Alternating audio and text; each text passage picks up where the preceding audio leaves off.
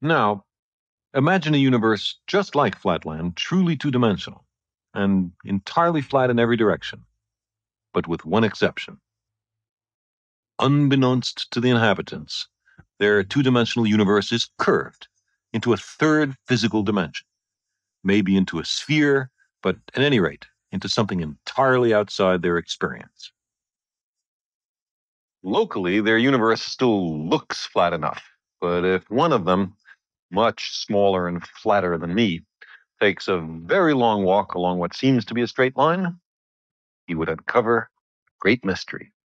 Suppose he marked his starting point here and set off to explore his universe.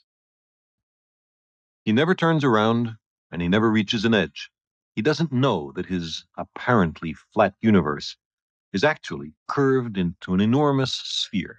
He doesn't sense that he's walking around a globe. Why should his space be curved?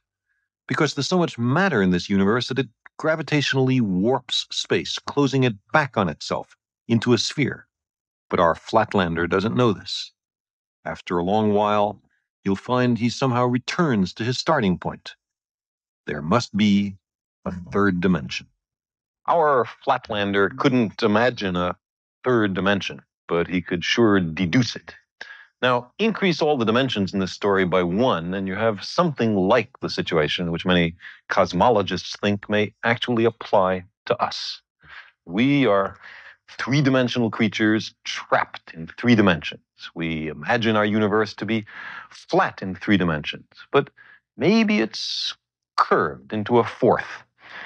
We can talk about a fourth physical dimension, but we can't experience it. No one can point to the fourth dimension. I mean, there's left, right, and there's forward, back, there's up, down, and there's some other direction simultaneously at right angles to those familiar three dimensions.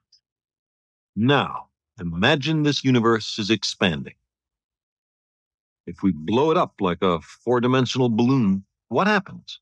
An astronomer in a given galaxy thinks all the other galaxies are running away from him. The more distant the galaxy, the faster it seems to be moving. This is just what Humason and Hubble found. On the surface of this curved universe, there is no boundary or center. The universe can be both finite and unbounded.